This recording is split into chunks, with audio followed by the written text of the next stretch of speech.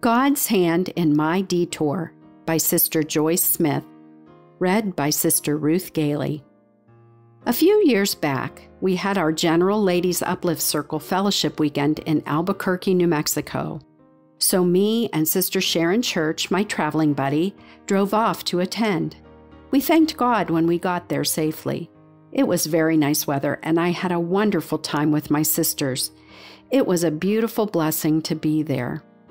Then it was time to depart and drive home, with unexpected snow in the forecast. We set off for California.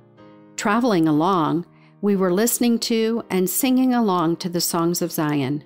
Not far into the trip home, the GPS navigation system prompted me to take a detour due to an accident and much traffic ahead that would add more time to our travel. As I took the detour, I noticed my travel buddy had dozed off. I then realized I was driving into the snowstorm, and before I knew it, the ground was all white, covered in snow. I could not even decipher where the road was any longer, and my immediate reaction was to pray. There were no other vehicles on the road, but God answered my prayer, and there were now tire tracks in front of me to follow. I praised God for His immediate response to my situation, and I looked over at my traveling companion, unaware of the danger I had felt.